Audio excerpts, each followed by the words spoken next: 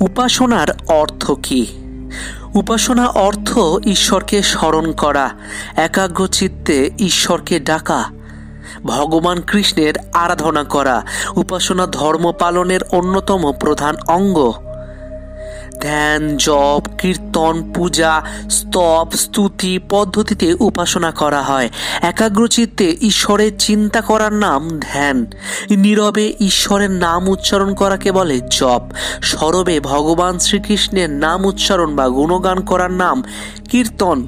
ঈশ্বরের প্রশংসা করে তার নাম উচ্চারণ করাকে বলে স্তব ও স্তুতি। উপাসনা করলে দেহ মন পবিত্র হয়।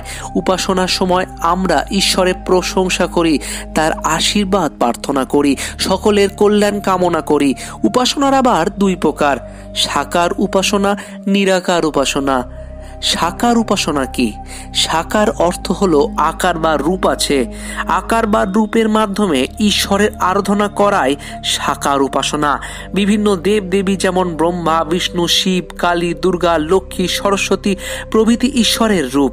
আমরা ঈশ্বরকে দেবদেবীর প্রতিমা রূপেও অবতার রূপে উপাসনা করি।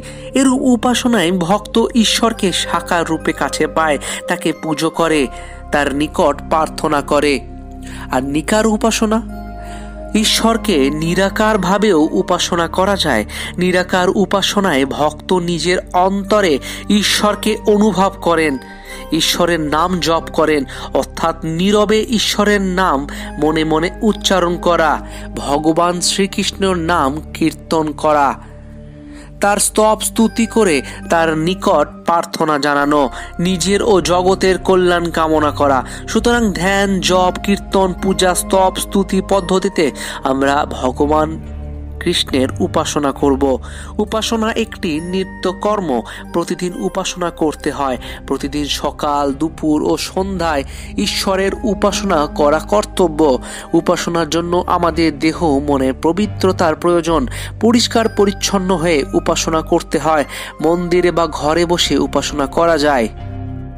তো বন্ধুরা, আজকে আমরা জানলেন উপাসনা কয় প্রকার এবং উপাসনার অর্থ কি, ভগবানকে কিভাবে উপাসনা করতে হয়, তার পূজা করার নিয়ম। ভিডিওটি সম্পর্কে কোনো মতামত থাকলে কমেন্ট করে জানাবেন। দেখা হচ্ছে আপনাদের সাথে ঠিক পরবর্তী ভিডিওতে। ধন্যবাদ, ভালো থাকবেন সবাই।